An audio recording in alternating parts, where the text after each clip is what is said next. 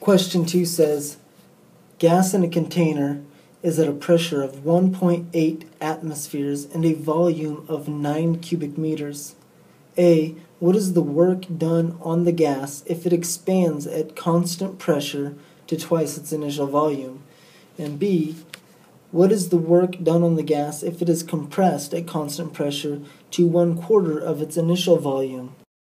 So again, we're going to be working with the equation of the work is equal to pressure times the change of volume, because the pressure is constant.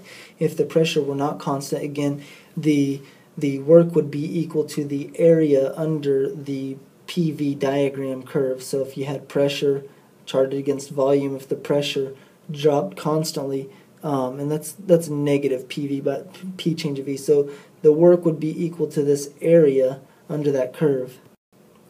And since we're talking about work on the gas, it would be negative of this area. If we're talking about work on the environment, it would be the positive of the area under the curve. But now we want our units to be in joules, and so our pressure needs to be in pascals, and our change of volume needs to be in cubic meters. Well, it already gives us the change of volume in cubic meters, so what we need to do is convert our pressure from 1.8 atmospheres to pascals. And so the conversion unit for that is 101,325 pascals per 1 atmosphere. And so you can just multiply the atmosphere times the conversion unit, and you'll get that the pressure is approximately 182,385 pascals.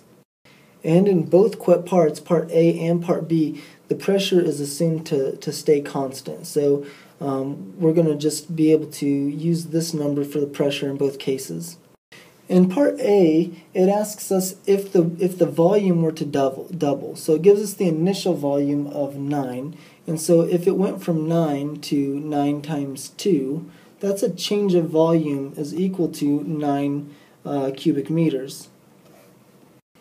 Because that would be the final volume of 18 minus the initial volume of 9, so 18 minus 9 is 9 cubic meters. So the change of volume would be 9. So we can multiply our change of volume of 9, and we can multiply that by 182,385 pascals, and we can get that the work done on that gas is going to be a negative, because work is negative of pressure times volume. So the work done on that is going to be negative 1,641,465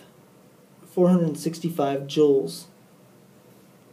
And then so for part B, it asks us if the volume were decreased to 1/4 of its original size. So if the volume, again, it says it starts out at 9, and then it goes to 9/4. So it goes to 1/4 of its original size. So we could say the final minus the initial, so we have 2.25 minus 9. That gives us our change of volume, and the change of volume is negative 6.75 cubic meters.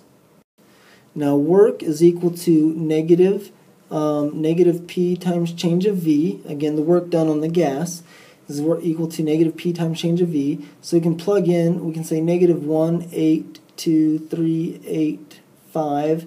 We multiply that by negative 6.75. So negative 6.75. It's going to give us a positive answer. It's going to give us a positive work of 1,231,098.75 joules.